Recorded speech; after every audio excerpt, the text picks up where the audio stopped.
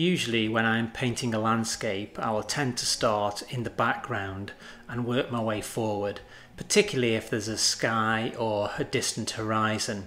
And the reason for that is usually obviously you're going to paint over the top of things. If I'm doing a landscape and I start with the horizon, then I can put things like trees and houses, etc. in front of that. With this image there isn't any horizon or even any sky in the image. However, I'm still going to start in the background, and you can see I'm beginning to darken that shadow under those distant trees. Just using some burnt umber, a little bit of transparent red oxide, just to get that nice rich brown that you get with the red earthy colour. And in a moment I'm going to introduce some white to that and a touch of black to make a sort of a pale violety grey colour. As you can see on the reference image, the colour isn't the same all the way across. So I'm just going to try and indicate some of those subtle changes in colour.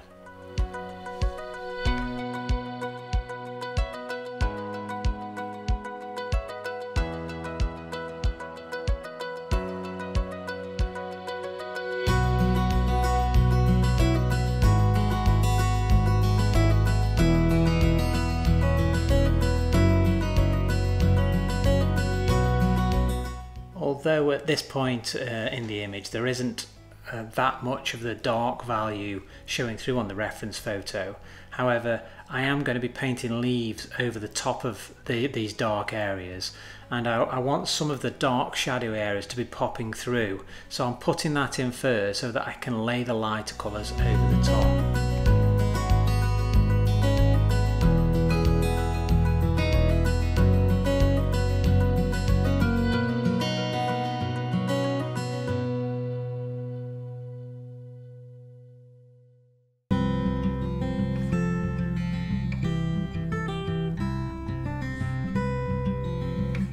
Here you can see I've changed the colour slightly. I've just added a touch of yellow and a tiny touch of black to that mixture that I was using before, just to create more of a green.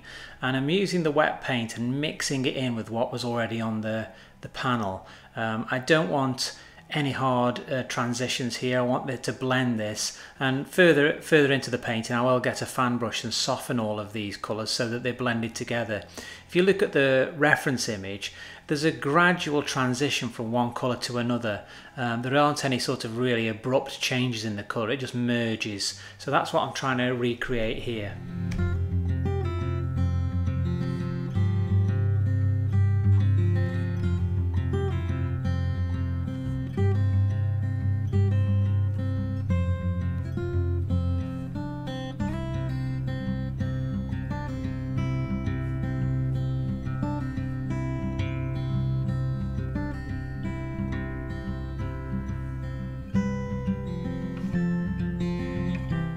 Now I'm using the fan brush and very gently just pushing that paint so that it mixes in with the layers of paint that I put on previously, just to get that soft transition.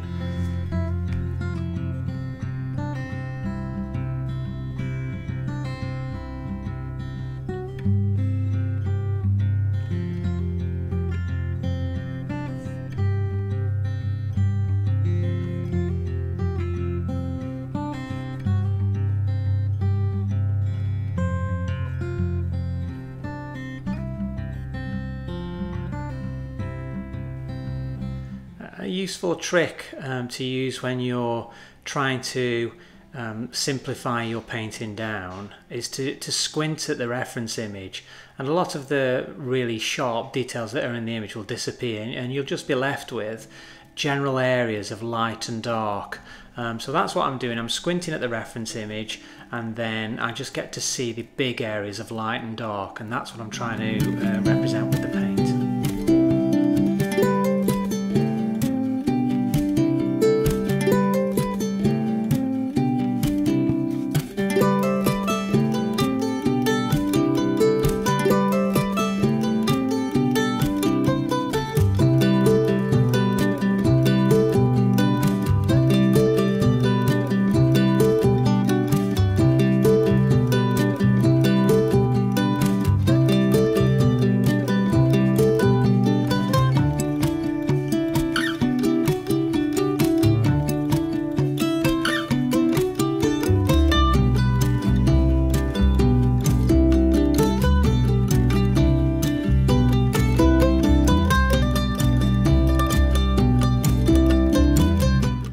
going through the same process again here on the path. I started with the very, very pale yellow, and I'm now lighting that with some white just on the brightest part of the path. It's probably the lightest part of the entire image, and it's just off white that I'm using there.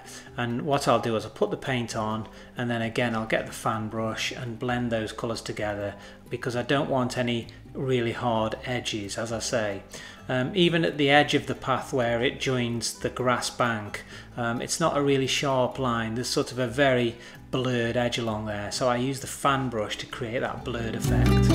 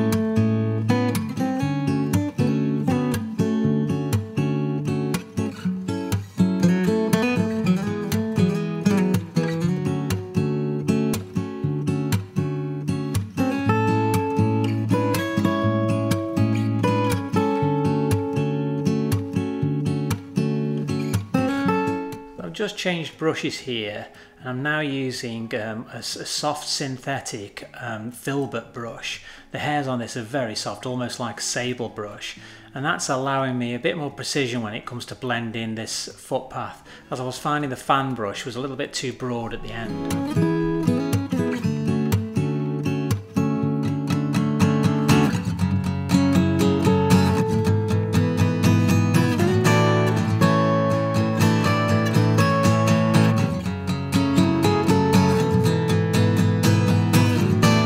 So this part of the path that I'm painting now is actually in shadow, although the path is quite bright in terms of its value.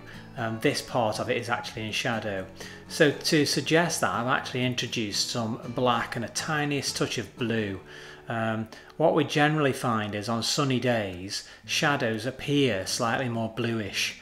On cool days where the light is quite cool, shadows can tend to appear a little bit more brown or grey. Obviously on a sunny day we get very, very yellow warm light, and that's why the shadows tend to appear more blue. So that's what I'm doing here. The value isn't necessarily much lower. It's a very similar value to the path colour that's in the background where the sun's shining on the path, but I've just changed the hue slightly so that it appears to be more in shadow.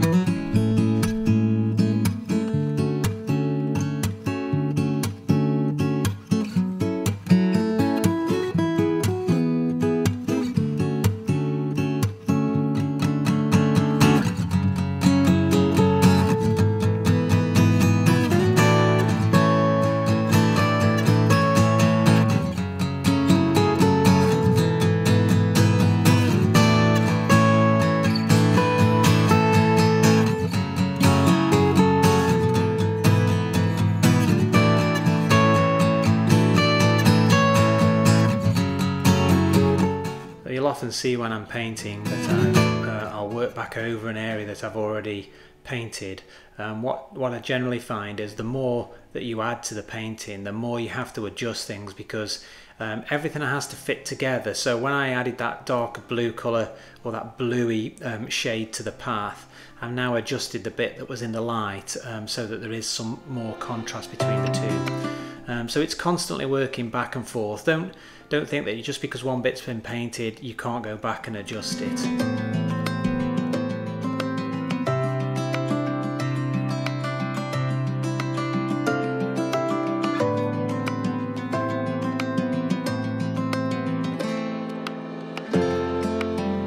So now I'm going to work more in the foreground, and I'm going to put the real dark values in for these trees.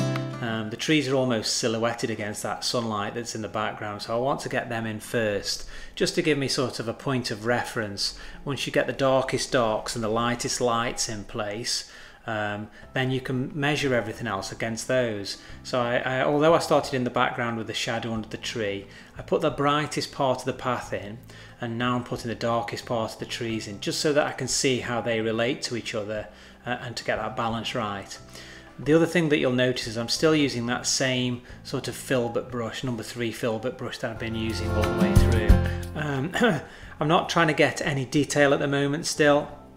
I'm just working on adding texture, adjusting colours, and I'm gradually building the painting. Again, as I said in the previous video, everything here will almost certainly be painted over again. There's usually at least 3 or 4 passes on a painting. And this is just the second stage where I begin to add more texture and a bit more richness in terms of colour.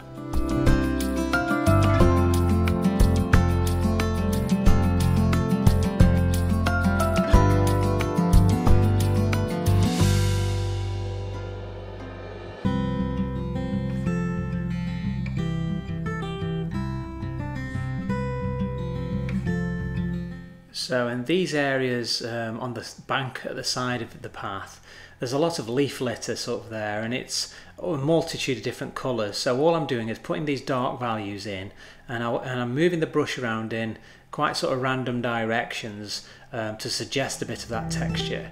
And again, I will work back over this with a variety of different colours once this is dry.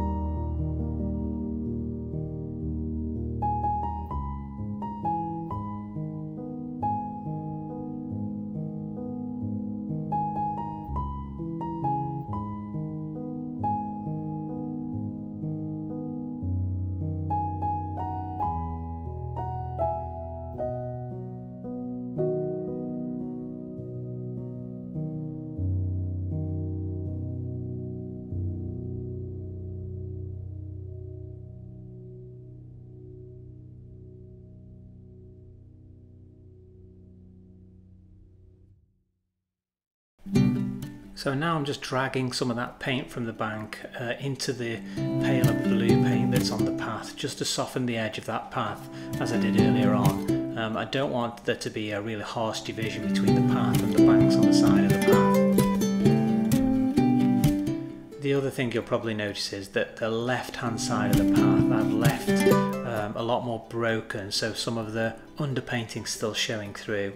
And if you look at the reference image, it's actually much lighter on that side of the path than it is on the right hand side. So I want to just suggest that sunlight hitting that side of the bank a little bit more.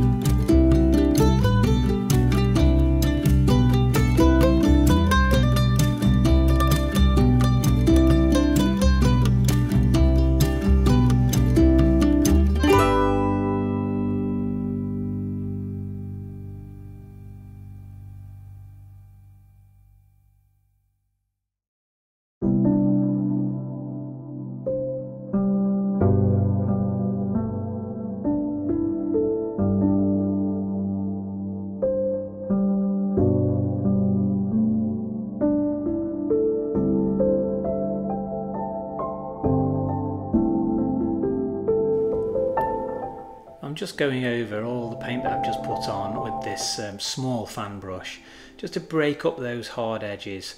I want to keep this fairly soft. I can decide later if I want to sharpen an edge, and what I mean by an edge is that transition from one colour or value to another. At the moment I want to keep quite a bit of ambiguity and keep everything nice and soft, because I can tighten all the edges up later. And to create that effect of nature, it's very random, and there are often subtleties in there that if you try to paint deliberately, they look very sort of false. You have to rely on the mark making with the brush, dragging the paint around, smearing the paint, scraping the paint back, and you will create some interesting marks that you can then use as part of the landscape.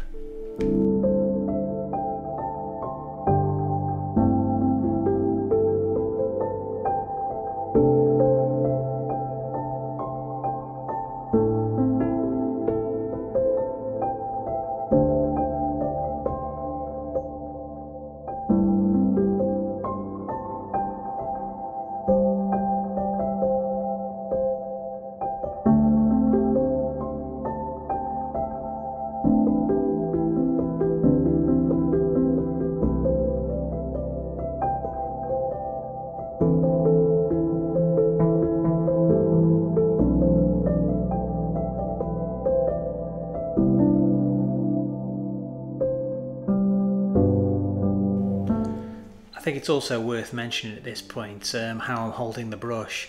You'll notice I'm holding it a long way back. I'm not holding it like a pen, and I'm dragging the brush in different directions. Sometimes I push the bristles, sometimes I drag it along sideways.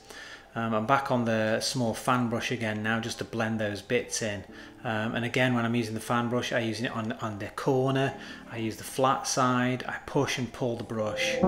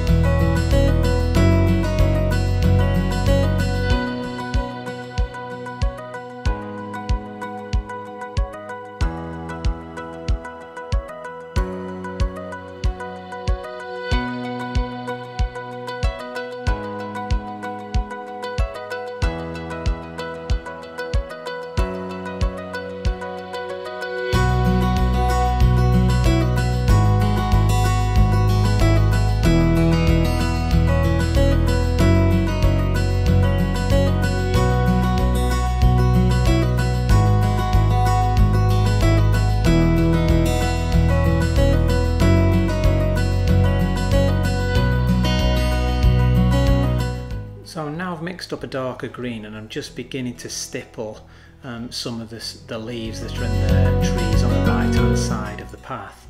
I'm not going into painting individual leaves at all, I'm just suggesting leaves, and as I said before, I will work back over all of this. It's just adding more texture and a variety of colours to what I'd already put down before.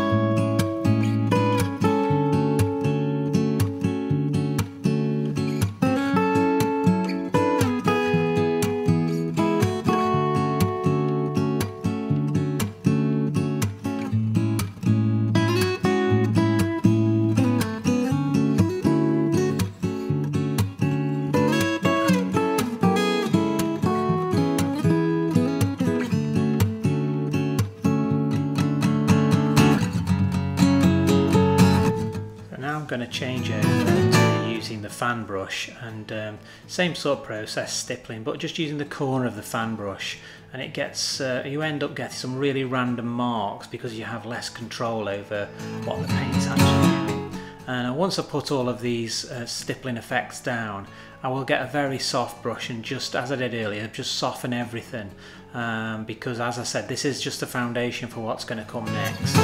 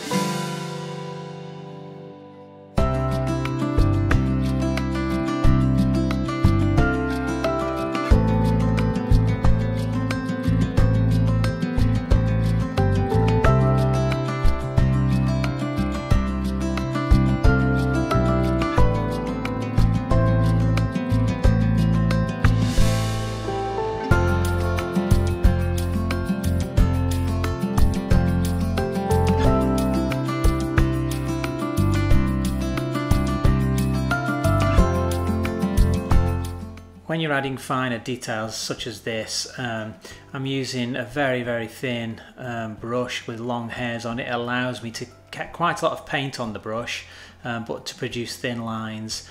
I'd actually probably be better waiting until this layer is dry, and in fact once this is dry I will go over all of this again and add some of the really fine twigs and branches. It's just that this curved branch at the top's one of the major ones, and some of the branches and trunks of the smaller, thinner trees I'll put in a moment as well.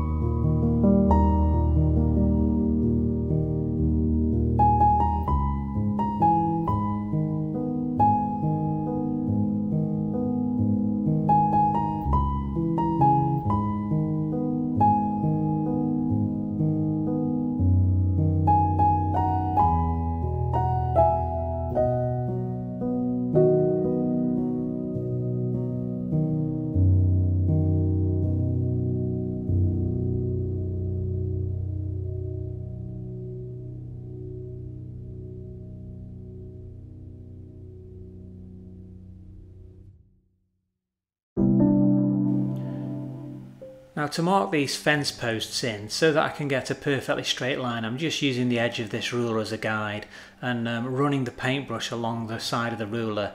It will give me a relatively straight line which I can then use as a guide later on when I tidy it up with a finer brush. I'm just positioning them at the moment. As I say, these will all be tidied up later on.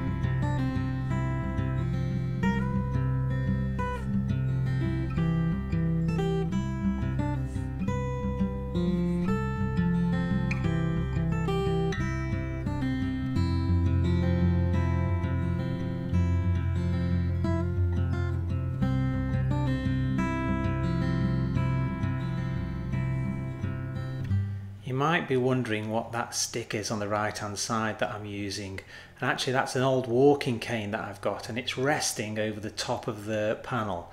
The hooked side is sort of hooked over the top of the panel, and I'm using it to rest my hand on so that I can produce the straightest line possible. I have really lots of control over what the brush is doing. Still holding the brush a long way back, and just you only have to turn your hand slightly or rotate your fingers down slightly produce quite a long mark. But having a stick like that can be really handy.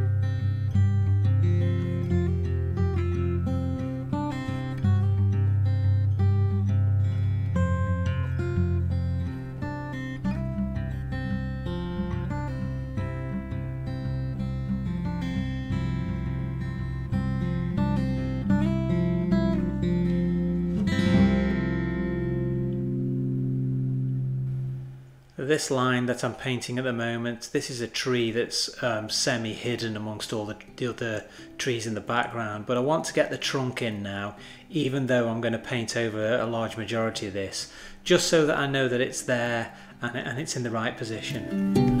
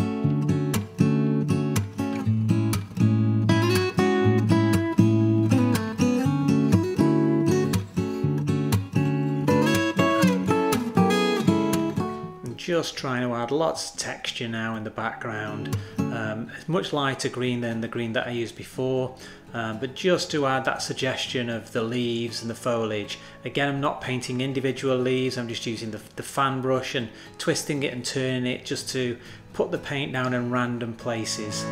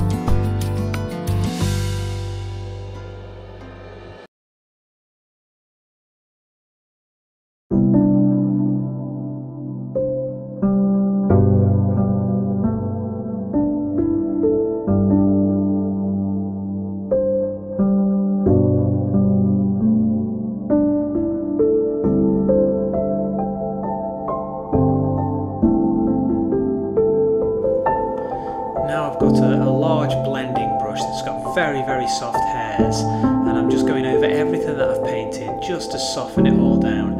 I don't want any sort of blobs of paint sticking up on the surface at the moment, so that's flattening everything down and just allowing the paint to be a little bit softer for the next stage.